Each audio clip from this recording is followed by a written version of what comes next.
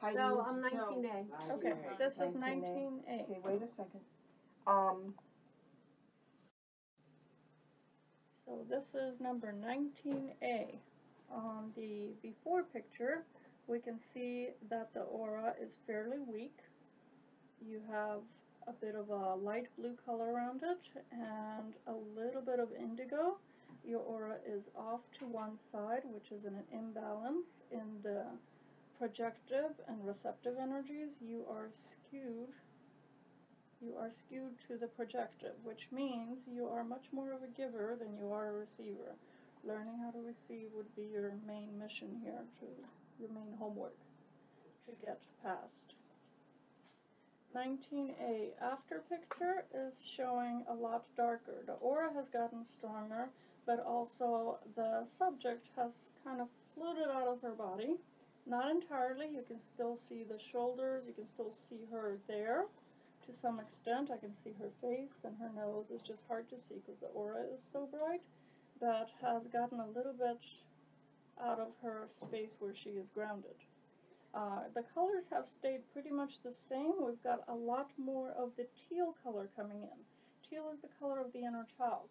So this is the color that allows you to play, that makes you more curious, that gives you the energy to always research and find and look for, just think of yourself as a child, and the explorative nature of children to explore their world. And that is the color that balances out the blue, because blue keeps you in your head a lot, and people who stay in the blues generally have trouble grounding.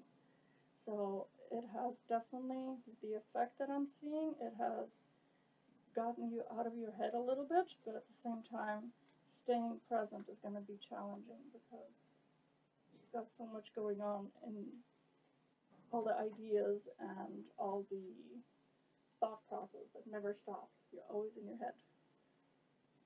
And the inner child's going to balance that out and help you stay grounded. And it has definitely, the after picture is showing a lot more power, a lot more enthusiasm. And the before picture, it is, the basic summaries is it's off balance on the giving, like you feel like you need to take care of everybody, and your energy is very low. In the after picture, even though you're not as grounded, not as present, you've got a lot more energy and you're much more balanced.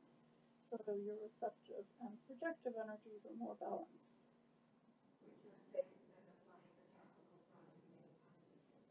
Definitely increase the energy, increase the intensity of the energies you're working with, which gives you a lot more power, a lot more ability to move forward.